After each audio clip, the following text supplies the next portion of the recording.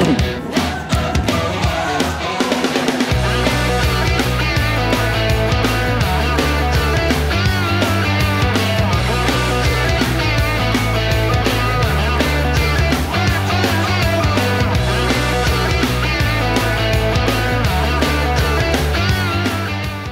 up, everybody? So we're here at Keen Ramps headquarters in Long Beach, California. We just got a 40-foot ocean container full of 960 flat bars.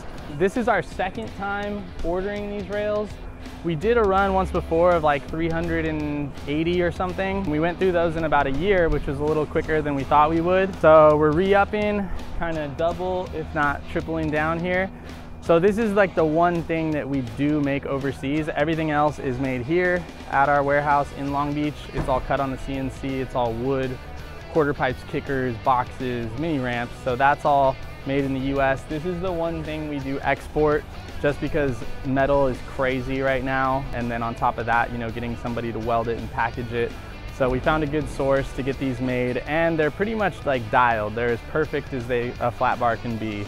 So we made a tech pack and called out all the things we wanted and we looked at the things we didn't like about other flat bars. So we made some things thicker. We put the legs in different spots so the rail doesn't bounce as much. We put these little gussets down at the bottom of the feet so the feet of the rail don't like taco up and it's not gonna tip. So we kind of beefed it up and we made what, in our opinion, is the perfect flat bar. And we got a whole bunch of them, so look out for some new initiatives with these flat bars that we're gonna do. And then later on, maybe next spring or summer, I wanna do a thing called flat barbecue, where we pick a handful of skate shops, pull up, do a barbecue, throw a contest, little best trick, winner takes home a flat bar. So if you got more ideas for stuff that we can do with these flat bars, please drop it in the comments, let us know. Yeah, hopefully you enjoy this video. It's kind of cool just to see so much of one thing. It's really overwhelming. We've been unloading this thing for about 2.5 hours now. We unfortunately have to do it all by hand because it's not on pallets, because they wanted to get as many as they could possibly get in this thing. So yeah, 2.5 hours in, we're only halfway through. So Adrian's getting pizza right now, and then we'll take a little break, and then all these flat bars are gonna be out. So yeah, we'll probably give a few to some of our friends that are pros and ask them to help us promote them. Probably be doing some giveaways with them via YouTube, Instagram, things like that, or partnering with other companies. So be on the lookout for all of that.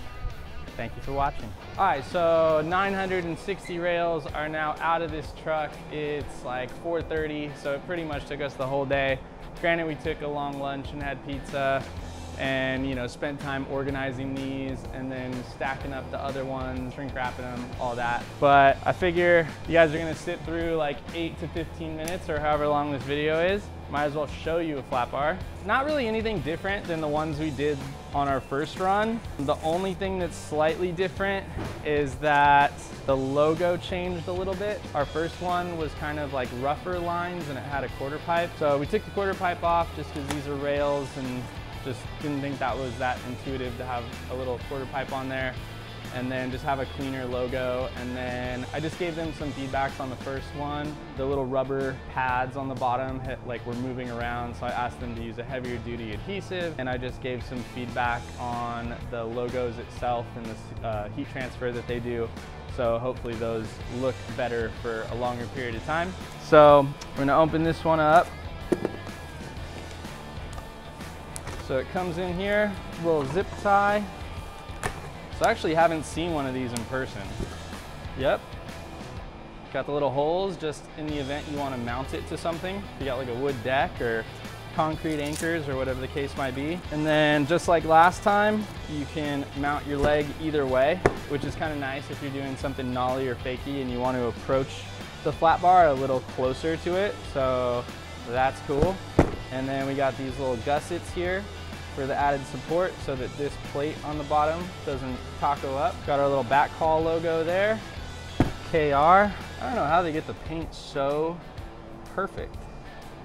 It's so even and shiny. Rail itself, 6 foot long. Got the capped ends. Got a little warning label, don't kill yourself, know your limits, whatever that thing says. 3 adjustable heights. It goes 9 inches at the lowest, 11 at the mid, 13 at the highest. I really like 11 personally. 13's nice too. And then, you know, the 9 if you're learning something or just starting out, it's good for that. So here's kind of what I was talking about that logo. More or less the same as last time, but the lines themselves are a little bit sharper. We're just trying to, you know, clean up our image and not be as rough as time goes on. And kind of the same logic with the KR back call thing. I've just noticed as brands establish themselves, they don't lean on explaining what they do. So eventually I want to kind of weave into things just saying Keen and KR and get that recognition. Rail's pretty lightweight. All in, it's like 27 pounds. So it's super easy to just throw on your shoulder, skate down the street. You could put this in any car. I've seen people put them in Miatas and little hatchbacks and Civics and Priuses and everything like that. One of the things that's kind of cool, leg placement. This is a minor change, but the factories overseas that make these, you know, they're making rails for everybody. And you get a lot of companies that just say, yeah, make me a rail, and you're gonna get the same old rail that everybody else does. This has a slight modification. Instead of there being like a foot of the leg being at the end, we only did 6 inches there. So when you're learning tricks, you usually are tapping them. So there's less likelihood for that rail to bounce up when you're tapping it. Nothing drives me more crazy than a flat bar edit where the rail is bouncing. So little minor thing there. And then the only other thing this comes with is, oh, the pins. And I know everybody always loses these, so if you lose them, hit us up. We'll probably just send you some for free or charge you ship. We got a big giant box of them. So these just pop in here. We'll set it up at the middle setting. Little ball bearing there. That little washer stops it. And then this is just a personal preference OCD thing, but I like to put it where it says Keen Ramps and has the logo on this side, and then a little back call on this side, just so it's opposing depending on how you're filming. You can always get a logo. And then you have like the diagonal back calls and the diagonal Keen Ramps on the side of the rail. So I just think it looks sharp like that. There it is. I'm